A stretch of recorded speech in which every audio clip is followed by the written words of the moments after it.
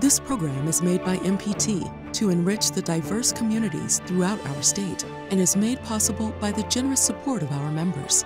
Thank you. Baltimore born and raised, David Rubenstein is an author, television host, legendary businessman, and philanthropist, a co-founder of the Carlyle Group. His rise from a student at Baltimore's City College to White House aide to billionaire global investor took patience, hard work, and a dash of good luck. I'm Mike Gill, former Secretary of Commerce for the state of Maryland. Join me as we discuss David Rubenstein's upbringing in Charm City, his search for the right career, and the keys to his success. All coming up next.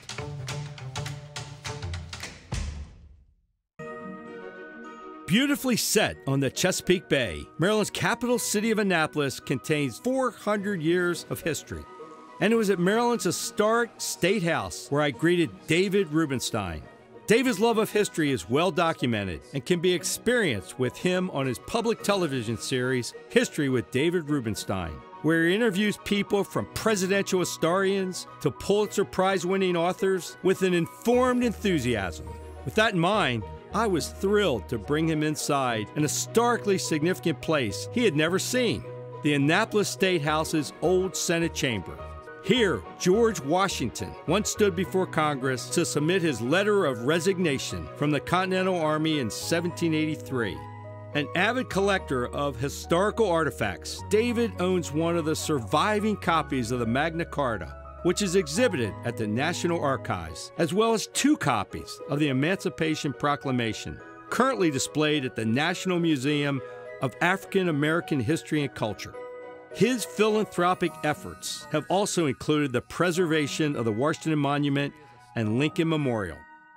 Surrounded by all this history, there was no better place to find out how this kid from Baltimore has accomplished so much and has had so much positive impact on our country. David, welcome to Annapolis. Welcome to the State House. Thank you for being here with me. My pleasure to be here. It's an historic place, and I like to be at historic places. So let's go to Baltimore. Let's talk about Baltimore and then move on from there. And when I talked to you yesterday and we got ready for this interview, I said to you, you know, David, if I had a title for it, let's just call it 2 Kids from Baltimore, because our roots have more similarities than dissimilarities.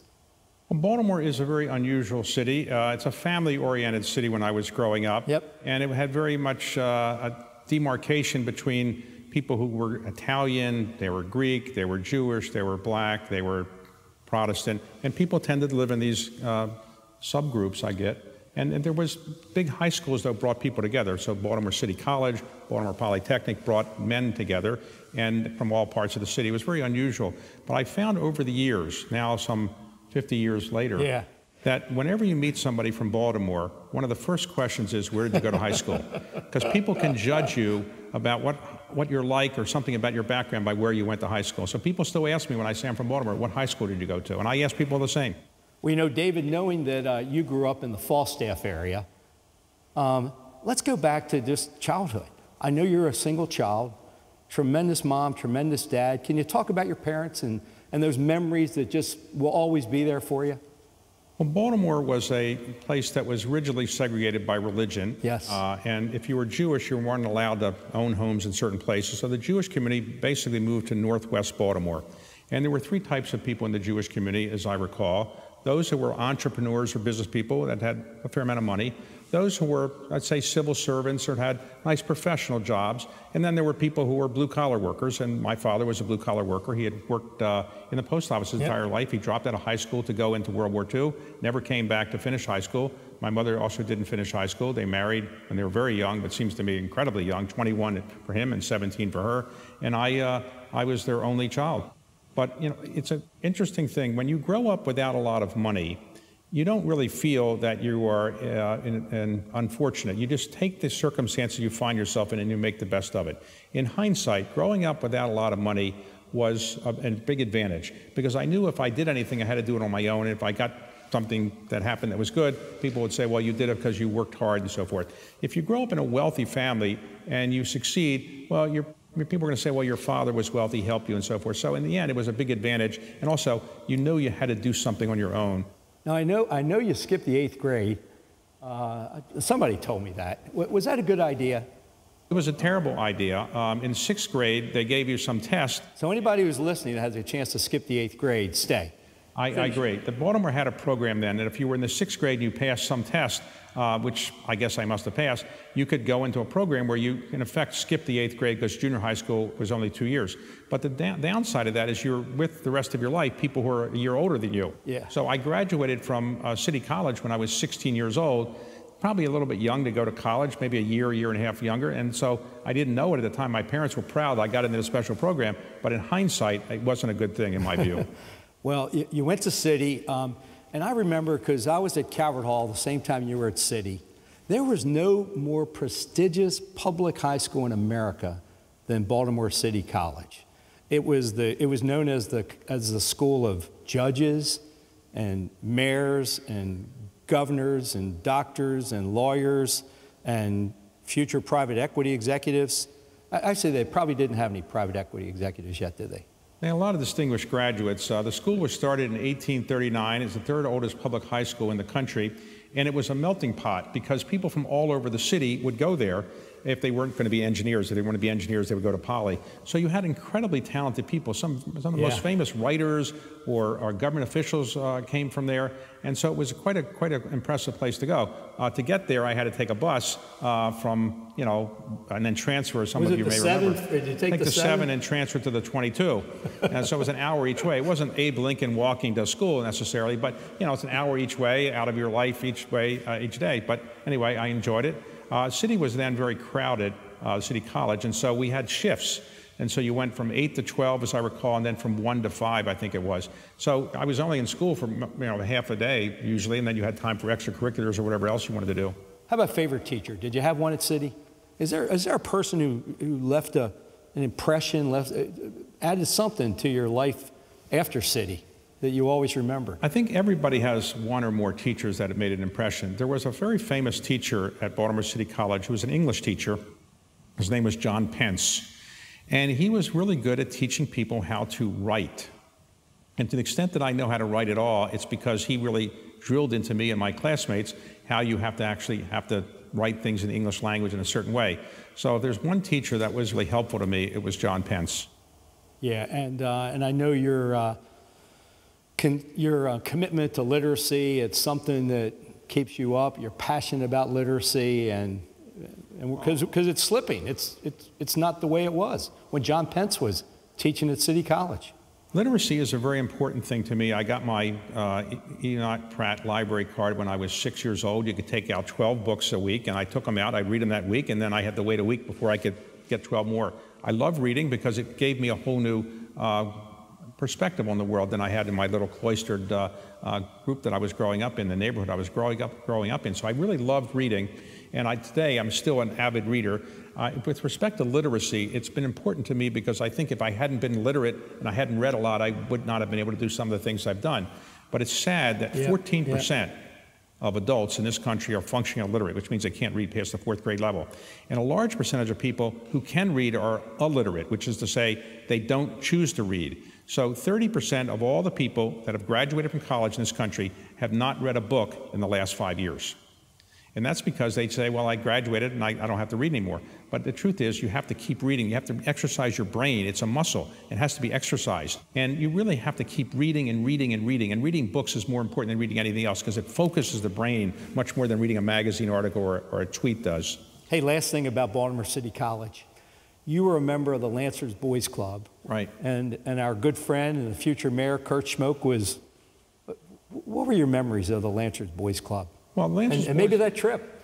The Lancers Boys Club was started in the 1950s, really, by Bob Hammerman, who later became a judge and served, I think, as a judge longer than anybody else who ever served as a judge in Baltimore City. And he basically devoted his life to this boys' club. Initially, it was for Jewish boys, but then it expanded, and it was all boys all over the city, and then later, boys and girls. But it was a place where you learn how to play sports, and you learn about intellectual things as well, and very talented people like Kurt Schmoke were members of it. So I still stay in touch with them, and Kurt and I and some of the others, we gather from time to time to talk about how great we were when we were 14 years old. Hey, let's leave 33rd Street and head to Durham, North Carolina. How'd you go to Duke? Well, I was an equal opportunity applier for scholarships. Whoever gave me the biggest scholarship, that's where I went. My parents didn't have a lot of money, so I kept telling my parents, don't worry, they'll give me a scholarship. So Duke gave me the biggest scholarship, and that's where I went. I had never been there, and I only filled out the application the day before it was due, and I wasn't sure I would get in because I didn't have a typewriter, so I wrote it out in longhand, and my handwriting is very bad. So I wasn't sure that I would get accepted because they couldn't read my handwriting, but actually maybe because they couldn't read my handwriting, they accepted me. They thought I had better answers to the questions than I really did.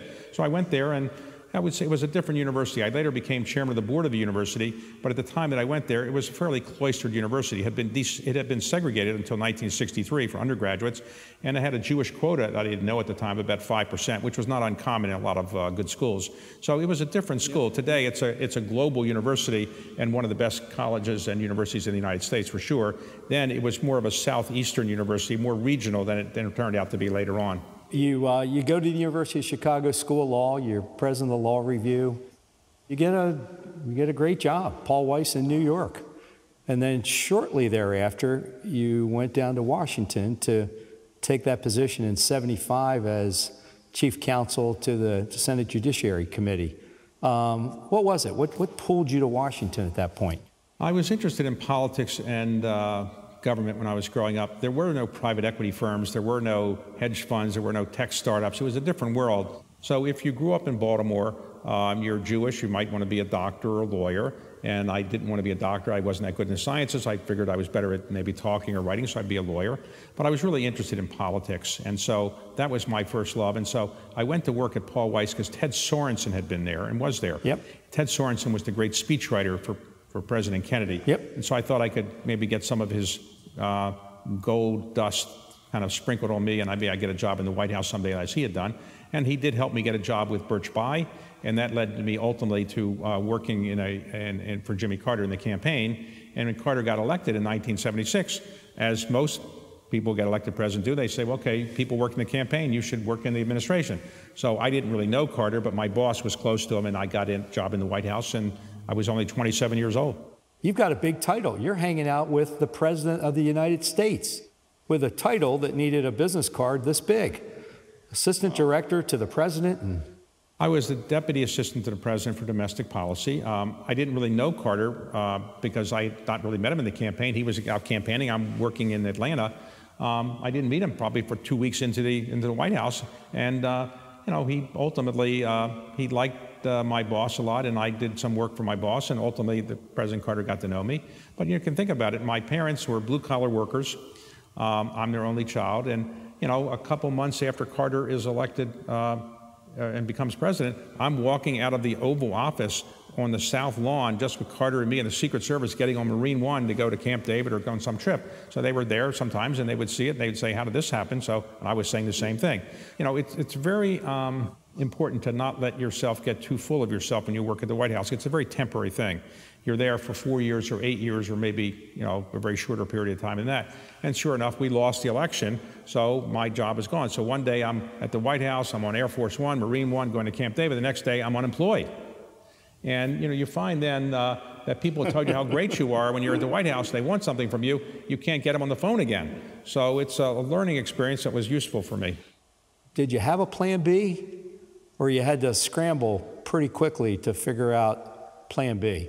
Did you think about coming home and maybe running for mayor or something like that? There was no... was that in the possibility? I didn't see any groundswell of support for somebody who worked in the Carter White House coming back to run for mayor, no. I think somebody who worked on our staff did come back with that idea, and his name was Kurt Schmoke, and obviously he was elected 3 terms as mayor. No, my plan B was to get a job practicing law. But the problem was that people didn't want to hire Carter White House aides when Reagan was president, and I was still very young, and he hadn't practiced law very much. So it wasn't as if people were knocking down the door to say, please come in. But I didn't want to tell my mother that her only child was unemployed and unemployable. So I kept saying, well, the reason I haven't taken a job is I have so many offers, I don't know which one to pick. So this went on from January, February, March, April, May, June. My mother said, finally, take some offer, take something, go back to work. But finally, somebody came through with something, and I got a job in June. I started practicing law again. But then the great realization came. Went to Shaw Pittman. I did. A very nice firm in Washington. Yep. But I realized relatively quickly, as my partners and clients did, that I wasn't a good lawyer. And that's an advantage. See, if I had been a very good lawyer, I'd be practicing law still, and maybe that's okay, but I wouldn't have enjoyed it that much. And so I realized I wasn't that good at this, and I didn't enjoy it. And I tell people, young people all the time, find something that you enjoy, because nobody ever won a Nobel Prize hating what they do. You have to love what you're doing, and you have to be pretty good at it. Let's go to what I think is the most exciting story. Coming from a business background, the Carlyle Group, it's 1987. David, usually if a story starts something like this, there's a Jewish fella and an Italian fella and an Irish fella. Usually the next part of the punchline is a rabbi and a priest. But in this case, there was a Jewish fella, an Italian fella, and an Irish fella that started something called the Carlyle Group. Well, I wanted to start a private equity firm in Washington, which didn't exist before. There had been no private equity firms. And so I was looking for people, and everybody I talked to said, David, you have no experience, you have no money, you have no knowledge of the buyout business, thank you very much. In fact, I went to see a young woman who had become the treasurer of Gannett. Her name was Gracia Martori. And I said, I'd like you to join, we're starting a firm, you're very credible. And she said, wait a second, you have no money, you've never worked together with anybody that's been in buyouts, you don't have to do buyouts, and why would I leave my career? No. But as I was leaving the door in her office, she said, by the way, there's a guy named Bill Conway who's the treasurer and CFO of MCI, a telecommunications company. I think he might be leaving. Give him a call. So I gave him a cold call, and like a lot of cold calls, you expect nothing will really happen, but Bill agreed to have lunch with me, and ultimately we recruited him, and ultimately he became one of the best private equity investors of the last 30 years. And now you're on the search for the finance guy. And you had raised $5 million was the number to get the Carlyle off the ground.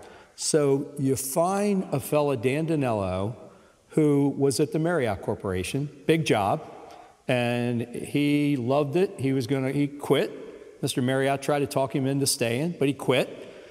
And then I've heard he came in to see you and Bill. He's all excited, and he said, well, let's go. We got the $5 million, right? And you said, well, we still got to raise it. He said, wait a minute. I thought you had the $5 million. Is there any truth to that one? Well, it's pretty much true what you just said. We meant to say to him we were going to get the $5 million. Maybe he didn't hear that quite as clearly as we would have liked. Yes. Then actually, because of our Baltimore connection, or my Baltimore connection, we raised the money. What happened was somebody I'd met when I was in the White House who was working at T. Rowe Price, Ed Mathias. He said, I'll help you raise the money. And he introduced us to 4 investors, 2 of whom were based in Baltimore. One of them was T. Rowe Price, and the other was Alex Brown, and they became our investors. So we started with $5 million. Now the firm has about $250 billion or so. So it worked out pretty well. Oh yeah, and 1,700 team members in 31 plus countries, and I know one thing I've heard in your interviews you're so proud of is the distributions. We've made in profits well over $100 billion for our investors, well over $100 billion for our investors. So it's been a good story, but we got lucky, and we made some mistakes. We could have done a lot of things better, and I think back on all the deals that we didn't do that we should have done, and all the mistakes we made. So when I talk about what we've done at Carlyle over the last 30 years, I like to talk about the mistakes that we've made, because they're the ones that drive me crazy. Well, we could probably do a multi-part series and just talk about the mistakes, right? Because if you got to get up the bat. I know. Look, you can't hit home runs until you get in the batter's box. We helped, in a way, Jeff Bezos start Amazon with giving him a bibliography of books in print, and we got some stock, but we sold it at the IPO. It's probably worth $20 billion today. I had a chance to invest in Mark Zuckerberg's company when he was still at Harvard, and I turned it down thinking he wouldn't get anywhere. So many times I made big mistakes. Now, David, I know what you brought to the team, meaning that Bill was the analyst and extraordinary. Dan was extraordinary on the finance things, and you became the guru of fundraising. where'd you learn how to sell? Did you go take a Carnegie course, or how did that happen? Well, because I heard you were a superstar selling. Well, in any organization, you have to figure out what you're going to do to make yourself useful. Otherwise, there's no point in being there. Even if you're the founder of the firm, people would say, well, what are you doing here? So I had to figure out, what can I do? I didn't really have finance skills. I didn't have the kind of skills that Dan and Bill had. So I said, okay, I'll go out and raise the money. So I wasn't a backslapping, cigar chomping, kind of, suspender wearing kind of guy who was playing golf every weekend with prospective investors. I was just a guy that, knew something about Washington and maybe could talk okay. So I just started meeting with people around the world, and I would spend 200 plus days, maybe 240 days around the world, traveling and meeting with prospective investors. So we built a very large fundraising base. I would say I did learn how to be a fundraiser, and it was something a skill that I didn't think I would have. I didn't go to law school to do it. And I think about it, and you would know as your own background, nobody really takes a course in fundraising. They don't teach it at Harvard Business School or Stanford Business School or the equivalent. But actually, most people spend half their life either being solicited for something or another, or soliciting other people for charitable contributions, political contributions, or investment contributions or investments. So it's a skill that more people probably should think about. David, I brought one of my favorite new books. It sits there by the bedstand.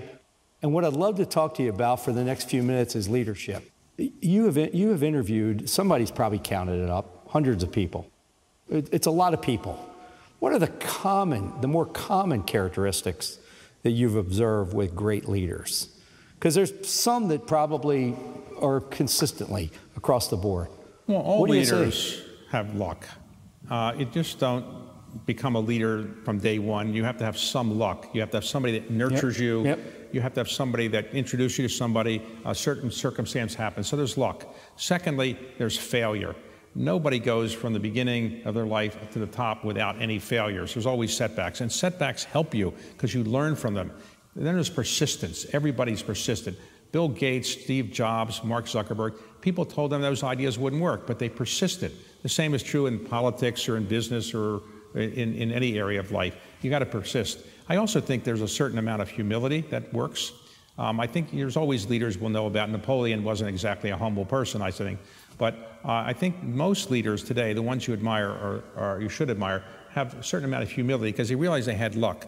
If you could sit with Warren Buffett for days and he wouldn't tell you how wealthy he is, you could sit with Bill Gates for a long time and he's not going to tell you how smart he is. You can observe that.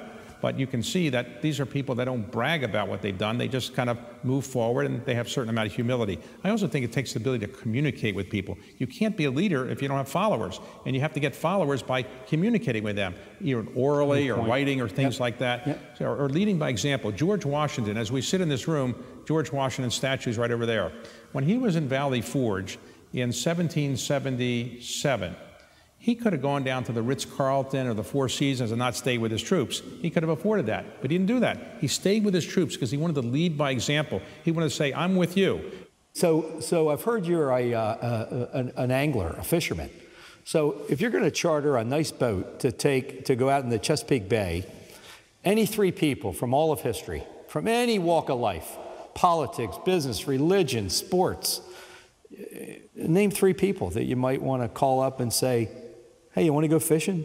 I think it's be more interesting, I guess, to get people that are not alive anymore. I would love to spend some time with, William Shakespeare or Abraham Lincoln or George Washington. I wish someday we could figure out a way to kind of do something with them that we can't do now. Now think about this. The interview format we have now, it's a relatively new format where somebody interviews somebody else and you watch it for information and entertainment. We didn't have that with Shakespeare or with George Washington, Abraham Lincoln. They were never interviewed.